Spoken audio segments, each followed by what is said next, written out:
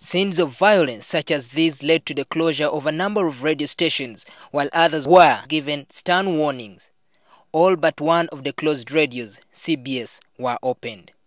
Now, media house owners and managers, in conjunction with the National Association of Broadcasters, are seeking to avoid incidents like those of the September last year that can lead to a clash with the state. We need to sort of train them during this period so that during this election year, going on to next year, that people do not make the same mistakes and that they know the law, they know what is required, and if possible, they really come out to do a good presentation.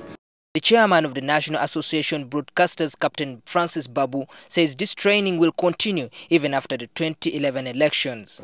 And we're not going to stop now. It so happened that we are lucky.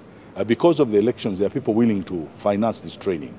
But we have agreed with them that this should be a permanent feature. A representative of the Danish government that is sponsoring the training says it will help in deepening democracy, with many media practitioners getting the necessary skills to help in providing information to enhance informed public debate. This training program will address some of those needs and improve a bit some of the skills, and in that way contribute to the media being able to better do its job of informing citizens in this country.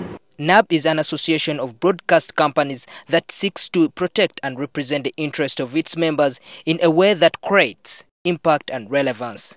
Maurice Chol, NTV 11.